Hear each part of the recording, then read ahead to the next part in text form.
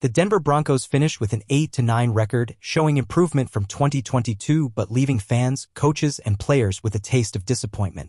The fallout is coming as Sean Payton and his team dive into postseason analysis.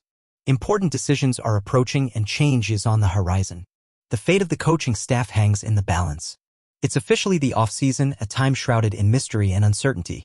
The uncertainty extends to the squad, with players like Russell Wilson, who seems like a spectator on the sidelines contemplating his future. By turn, he's likely to wear a different jersey in 2024. While Payton and GM George Payton haven't closed the door on his return, the aura suggests otherwise. Now let's talk dollars and cents.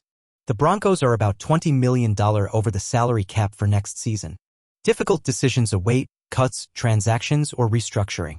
My initial call? Wide receiver Tim Patrick and defensive tackle DJ Jones can see the obstacle. It's a risk, but it paves the way for compliance with limits. Still, there is the challenge of creating space for the 2024 NFL draft class and potential free agents. Payton has made it clear in post-season press that the team will not make a splash in the initial wave of free agency. While we can't predict the future, one thing is certain: the Broncos make the offseason fascinating. Stay tuned for updates on the evolution of the Broncos saga. Like, subscribe to our channel please, and leave your comments on what you expect from the Broncos for next season. This is Broncos Country, where each offseason is a new chapter in the quest for glory. See you in the next episode. A big hug.